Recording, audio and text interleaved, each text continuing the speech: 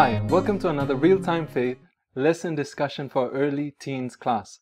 I'm so glad you can join me as we study together again from God's Word. Now this is the new year and we welcome you to another year, 2021. 2020 has not been great and we don't expect better things in 2021. Why? Because our Lord said that it would be this way.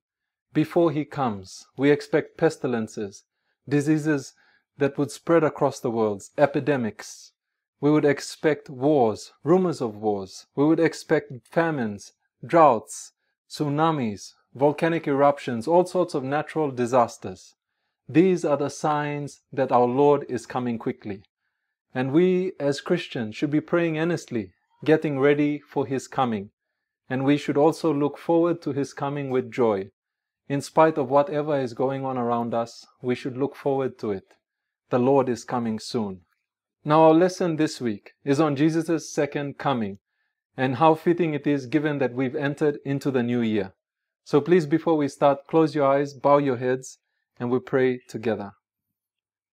Our gracious, merciful Father who art in heaven, Father, we thank you for your love, your grace, and your mercy. And Father, we ask that you may be with us. May you open our hearts and minds, Lord, as we study your word. We thank you and praise you, dear Father, for everything. We ask you, Lord, this prayer in Jesus' name. Amen. Now, as I said, our lesson this week is on Jesus' second coming. And there's a beautiful story inside our lesson.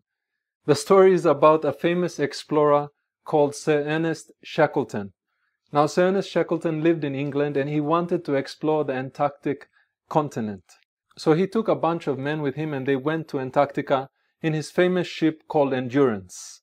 And on his first voyage to Antarctica in 1914, his ship was trapped in ice and the ice destroyed his ship. And as a result, him and his men were stranded on ice for about 5 months before they eventually made their way to Elephant Island. Now on Elephant Island, he left some of his men there and he left someone in charge. And then he took a small boat with a few men and they went all the way to the nearest island they could get to, where there was civilization. And when they got there, they mounted a rescue response to try and save the men who were left behind on Elephant Island. But on the first trip, the ice wouldn't allow them through. So they came back again. On the second trip, the ice was the victor again. And on the third trip, the same. The ice just covered the whole sea and they couldn't get through.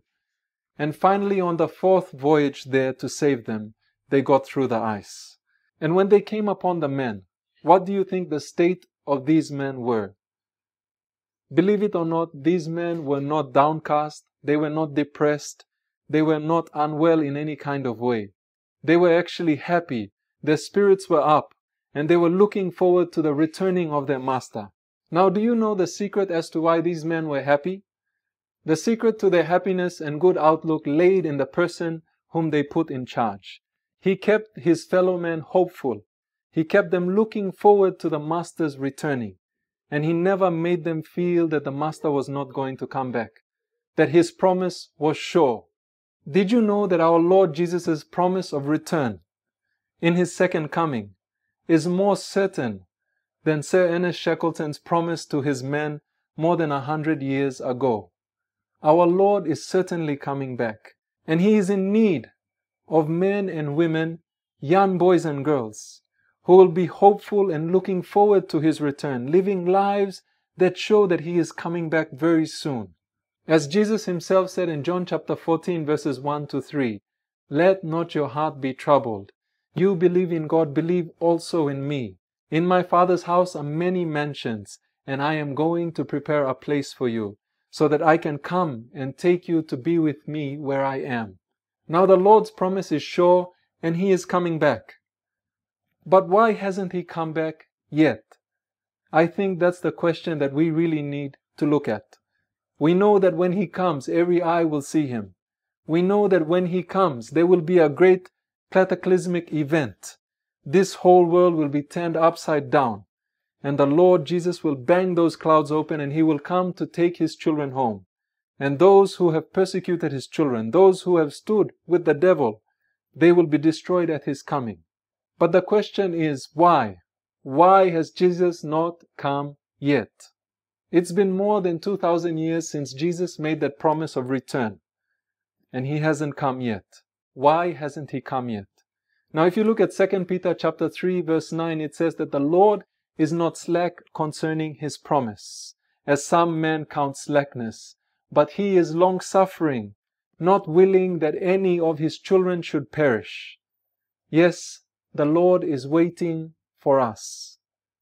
It's not something else that needs to happen. Everything that is necessary to happen has more or less happened already. The Lord is just waiting upon us. If you look at Matthew 24 verse 14, it says, "And this gospel of the kingdom shall be preached unto all the world as a witness unto all nations, and then the end shall come." You see, when God asks us to preach the gospel, it's not just speaking the good news, not just showing the good news for people to look at and to read and understand, or to hear and understand. What the Lord wants us to do when he asks us to preach the gospel of the kingdom is to live lives that are transformed by the truth. You see, many of us are not transformed by the truth. And for this very reason, the Lord is waiting upon us, so that when we start to let our light shine, and then the whole world sees the light, then the Lord will come. The light must shine, so that those who are in darkness have no excuse for remaining in the dark. They have to come into the light, renounce their deeds of evil, and walk with the Lord, accept his call of salvation. But the only way that the gospel can be preached unto the people is through our converted lives. We need to live lives that show that the Lord is coming. We need to live lives that show that we believe in our Lord and Savior. We need to live lives that show that we don't love the things of this world, that we are not worldly, that we are consecrated and that we are holy, a peculiar people. Once we start living like that, then the Lord will surely come. And if you look at Matthew chapter 13, verses 24 to 30, there is a parable about a man sowing good seed. And he sows this good seed in his field. And at night when he goes to sleep, there is an enemy of his who comes and sows tares among the wheat. And as the blade grows forth and it starts to bear fruit, his workers realize that tares have been sowed amongst the wheat. Now the thing about wheat and tares, they look very similar. But the only way you can tell them apart is when they are ripe for harvest. The tares bear these black kind of little berries, and the wheat, when they're laden with grain, they fall over. They don't stand up proud, but they fall over. So those who have the character and the image of Jesus in them, they are bowed down with humility and service to their Master and King.